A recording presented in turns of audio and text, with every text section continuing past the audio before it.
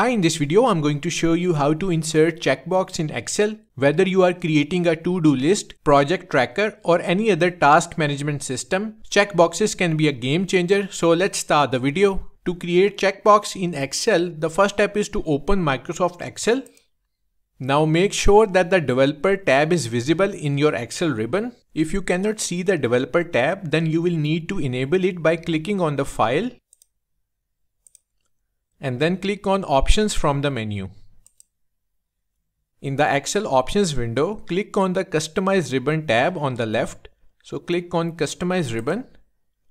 In the Customize the Ribbon section, check the developer option by clicking on it. So this is the developer option. Click on it.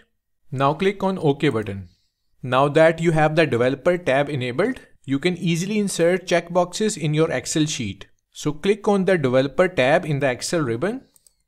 Then click on the Insert Controls icon. And in Form Controls, click on Checkbox. So this is the checkbox icon. Click on it. Now draw the checkbox in the cell.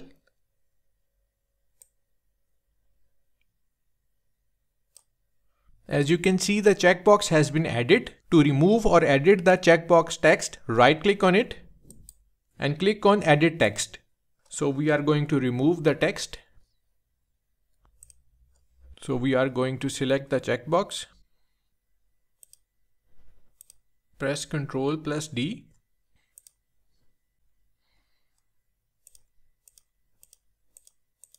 Furthermore, you can right click on the checkbox and click on Format Control to do the formatting. So that's it. You have learned how to insert checkboxes in Microsoft Excel. Thanks for watching and don't forget to hit the like button and do subscribe to my channel for more Excel guides.